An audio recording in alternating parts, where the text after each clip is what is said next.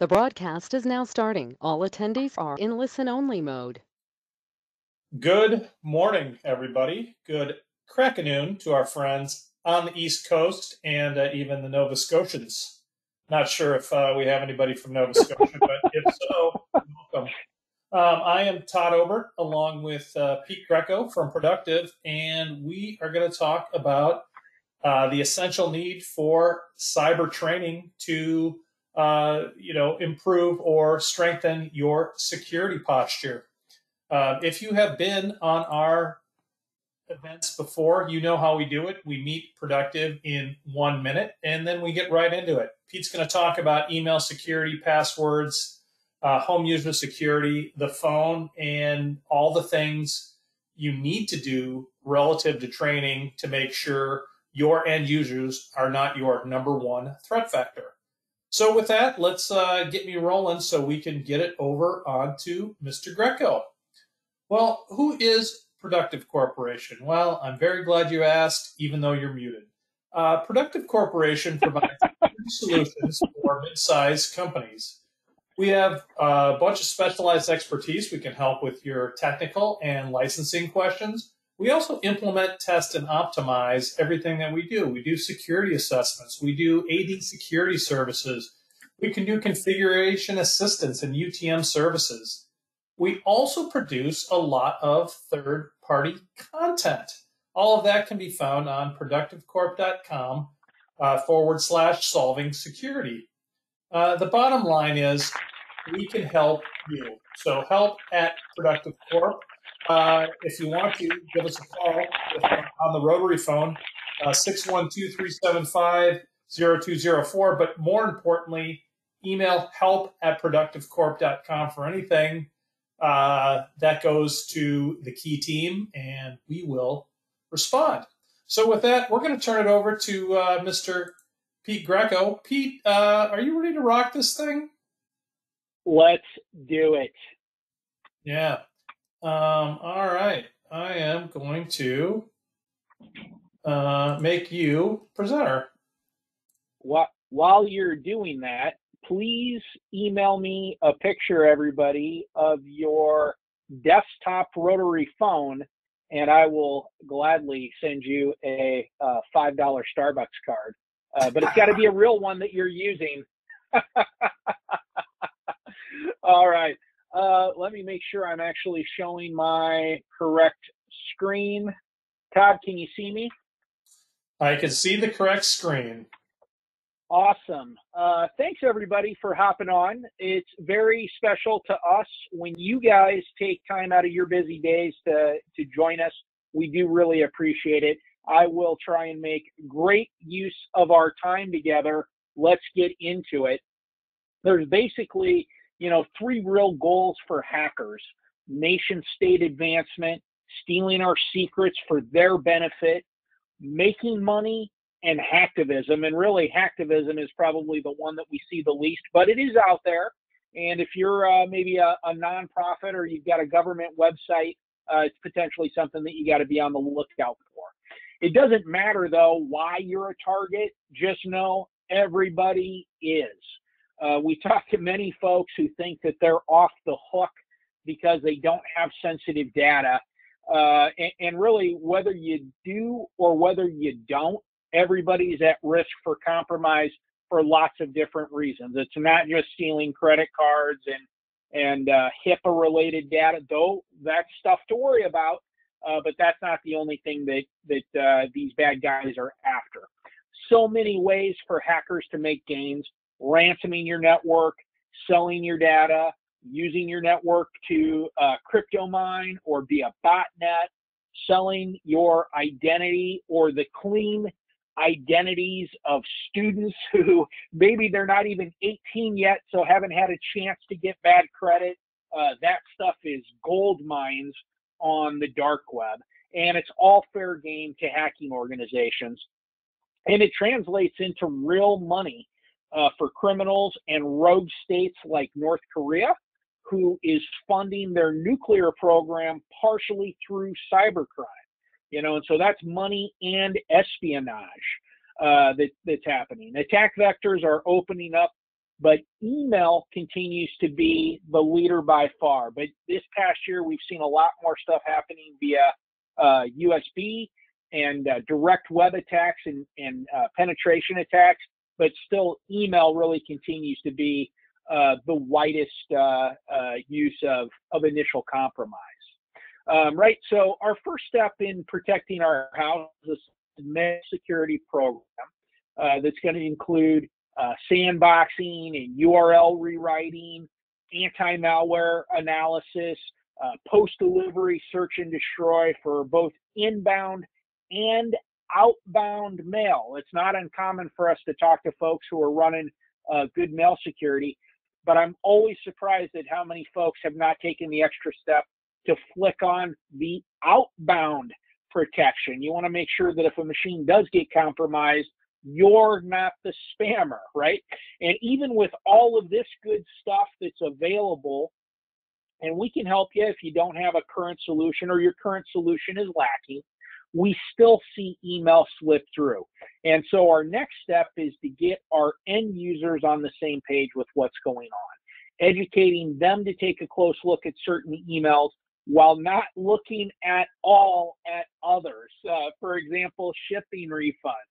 If you're not in the shipping department or you haven't shipped anything, right, clicking on that refund PDF or that invoice or whatever, why?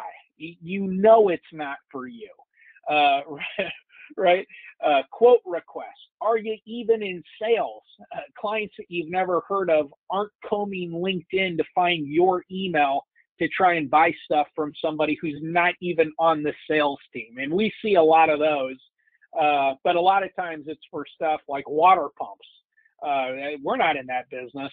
Don't even look at it. It doesn't require a close look because it's not even applicable to us. Yeah. Right? My favorite of what's that, Todd?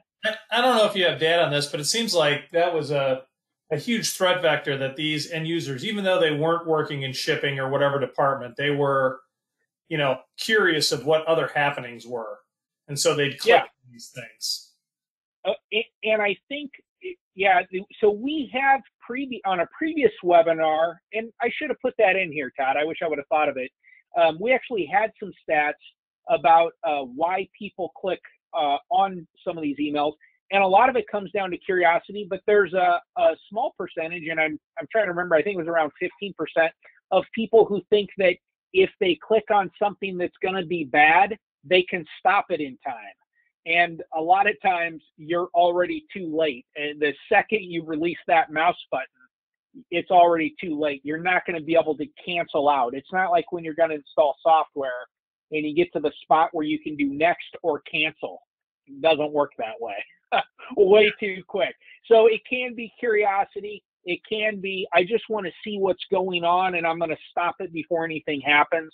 And some folks are just getting fooled. And I recall my mom getting an email where Bill Gates wanted her to forward this email to all of her friends. And if they hit 100,000 people or something crazy, then everybody was going to get 10 grand. Well, at that time, the guy had 100,000 employees. He didn't need my mom's help to test out email.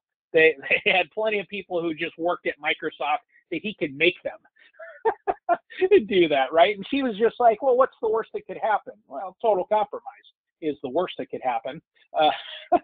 So let's avoid that, right?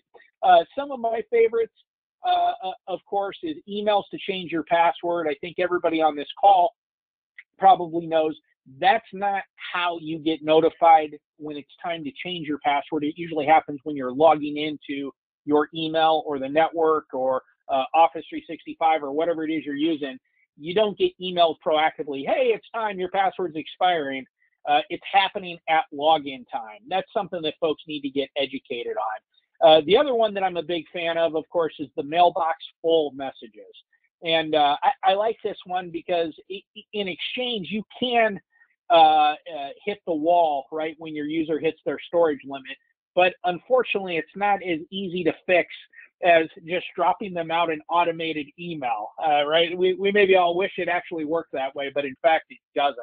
And the only way the end user can really fix that themselves is by deleting some of those joke of the day emails from 2003 and freeing up a little space, right? So again, educating them on what's legit, how to look out for things that are legit is really our best bet. The first thing is let's filter that down, eliminate as much as we can with great email security. And the next step is we need the end user to be able to look at some emails like this and recognize no marketing person is going to send out an email this way. No automated renewal is going to include dashes and tildes and this kind of stuff when they're a legit organization trying to earn your business. The other thing that we want to do is figure out if the sender even makes any sense. Now, I'm actually a Simply Safe user myself, right? I know from doing business with them, but even if I didn't, I'd be able to figure it out that they're not using the skincare for products for men domain. That would be a money saver if you merge those two businesses together from a marketing standpoint, but not how it actually works. And I think when you start getting folks to realize, oh, okay, I can start looking at some of this stuff and figuring out this is not from the right people. The other interesting thing on this email is there's no individual links or information. It's one graphic. No matter where you click, it's taking you to the same malicious website, right?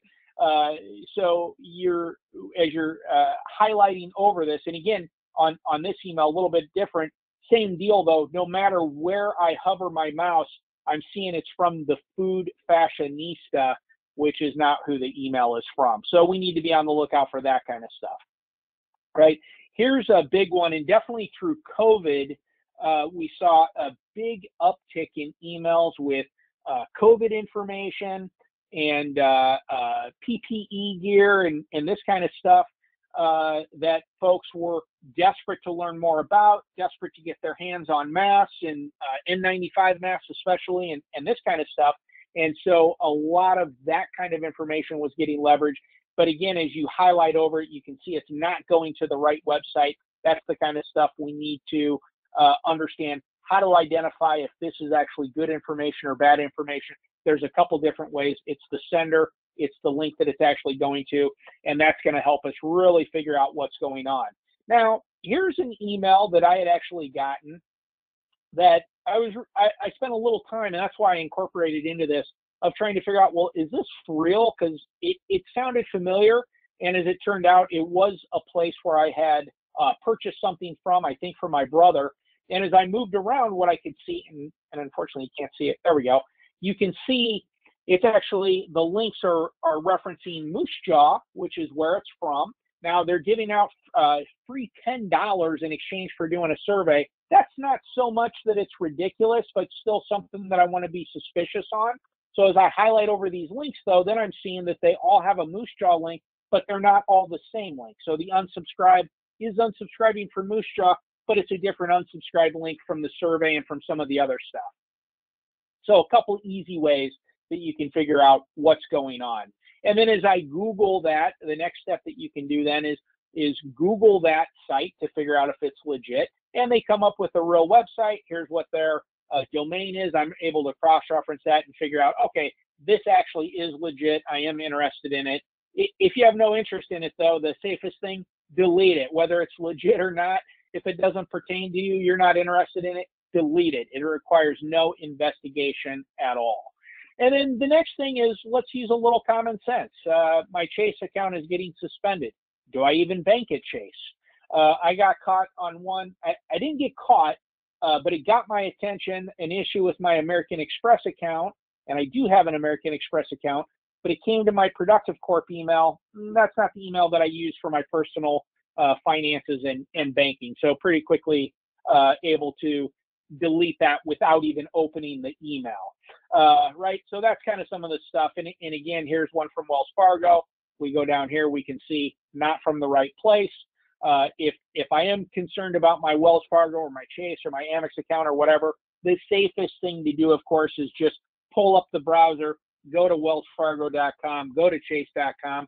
If you have an issue with your account, there's going to be a secure message in there. You don't have to go through the email to get there, right? The next thing where we're getting jammed up, and I know from talking to a lot of you folks and our customer base in general, passwords just a huge headache, especially from the typical end user. Why can't I use the same password everywhere? Why do I have to change my password all the time? Why does it got to be 11 or 12 or 15 or whatever you're making me do?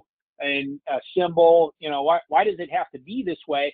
And a lot of people feel like, well, the safest thing is if I can have a complex password, but I use the same thing everywhere. And the unfortunate part of that is when passwords get stolen, right? The hacker is able to come back and say, well, let's see if this person's got a Gmail account.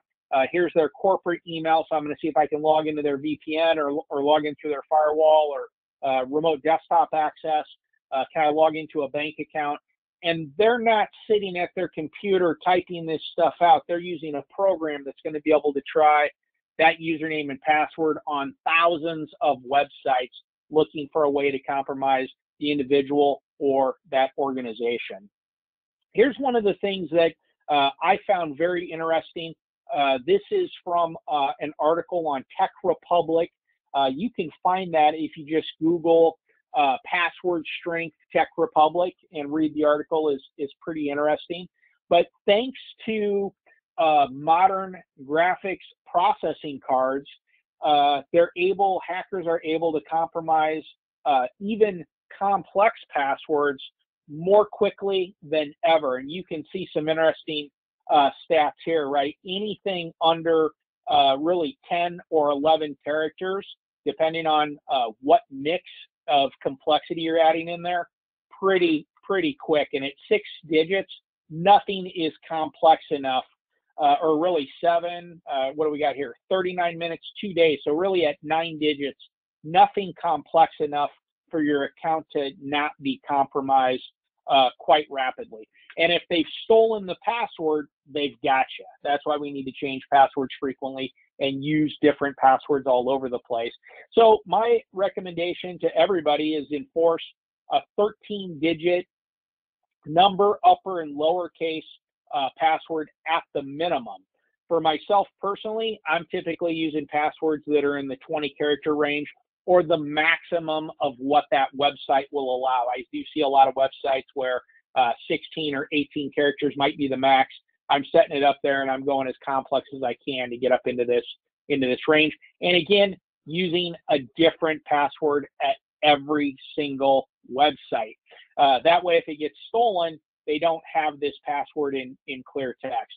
And if they get this password, you know, they're going to feed this into a program. They're not just going to try and log on at Gmail. They're going to try and log on at Netflix. They're going to try and log on at the 100 largest banks, probably some additional ones, the 100 largest credit card companies. And at some point, they're going to figure out that they've gotten into some place and they're going to be stealing money and data. The best thing to do here, obviously, is get a password manager to help you track. I think I have roughly 570 logons. I've been using password management for quite a long time. I don't know if you remember, Todd, when we first started using, I can't even remember what that original application was called. It might have just been called Passwords, right? So I've got a lot of logins, and it's pretty handy when I log on to a site that I haven't been to in a year or a couple of years, but it's very handy at generating new passwords and tracking them for the sites that I'm actively using, both internal and external. And when you hear of a data breach for a site that you use frequently or know you use, especially like a Facebook or a LinkedIn or an Office 365 or any one of these, it's a great time to go out and proactively change passwords and educate folks on why. If they've stolen the password, your password manager might notify you of that. For sure, yeah. And when I see that, that's one of the great I take things. action Whether immediately. Dashlane or LastPass, they even kind of tell you these sites have been compromised. Change your password for these sites. Exactly. Yeah, it's a great it's a great advice to follow. And on your most sensitive websites, even changing them proactively. I like to change my passwords at least every 6 months on all my banking websites. And I'm using something really even a little bit longer than this to try and fool folks. But this is what we're looking for. And if you're using a password manager, it really doesn't matter what it is because you're not going to try and memorize this anyway. And for me, anyway, no matter how many times I type this in, I'm never going to memorize it. I'm not going to use it in multiple places.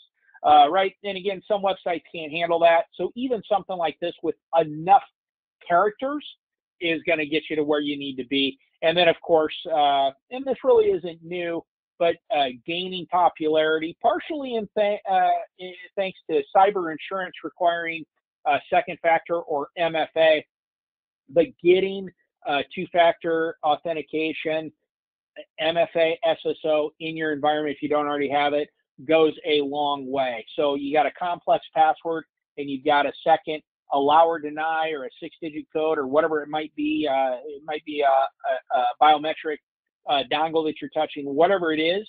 If the hacker can't get access to both of those methods, and the only way that they're going to be able to is with physical theft, which could happen, right? Or somebody takes you hostage, they're probably going to get access to your accounts.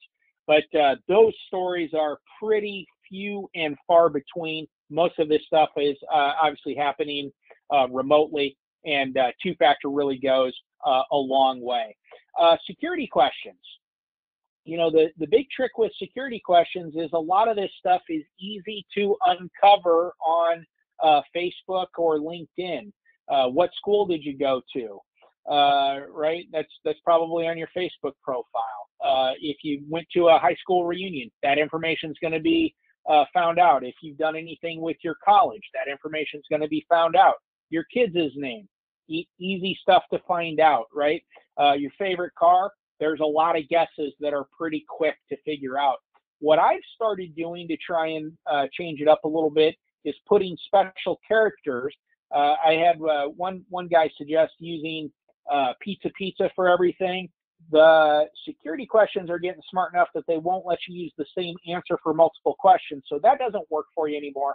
So I've started using the real answer, but adding special characters in specific spots. That way I know the answer. I know where to put the special characters. A hacker's not going to be able to reset my password remotely and gain access by guessing some of my security questions or social engineering me to get at those security questions. So another thing you can help folks understand. Todd mentioned LastPass and Dashlane, which we use internally here. There's a whole bunch of them. Is any one better than the next? You can make your own decision on that. Whatever you think is easy to roll out for your organization and get your employees to really start using and get educated on is going to be a great solution. It's going to be better than nothing. All of these can hold thousands and thousands of passwords. They generate them for you automatically. You can copy and paste them. They autofill on the website. So in a lot of cases, using a password manager actually saves you a ton of time over manually typing in a password. Free and paid versions available. Typically, a paid version is going to let you use that password application on multiple devices. So I have, and I know Todd does as well, I have mine on my phone. I have it on my work computer. I have it on my home computer. I can gain access wherever I'm at. The data is encrypted on my machine. It's not stored in the cloud. It's stored on each individual device. They sync together. So I don't have to worry about, can I trust LastPass? Can I trust Dashlane? They're not holding my data, and it's all encrypted by me with one password to remember that gives me access to all of that. And again, I want to make it something that's super complex. I like to go with a complex phrase where I'm mixing in numbers and caps and lowercase, right, in a smart way that helps me remember it. Also makes it hard to guess. When you look at it initially, it just looks like a bunch of random stuff, right? Home security. Big challenge for a lot of our customers is they've got folks that are working from home, maybe full time now, right? But maybe they're doing extra work in the evening. If they're taking their work machine home, hopefully your security technology is following them. What I do a lot of the times is I'm using my home machine to access network resources or Office 365 in the cloud or whatever to knock some stuff out, or I'm using my phone. Very important to get folks to understand the benefit of having a solid endpoint security solution at home. right? Making sure, especially if they live in a dense area like I do and like Todd does, maybe it's an apartment building, it's in the middle of the city, whatever, where your Wi-Fi signal spreads beyond your domicile, right? Using a complex password on your router, changing the default password if you're a Comcast or a CenturyLink or Cox or whatever. Right, they deliver those routers. A lot of times they've got a default password. I've seen more and more where they're randomizing the password and taping it to the bottom of the router for additional security. But making sure that's the case and helping them understand why. Protecting their Macs. I know a lot of folks think that nothing bad could ever happen on a Mac. Not the case, as it turns out.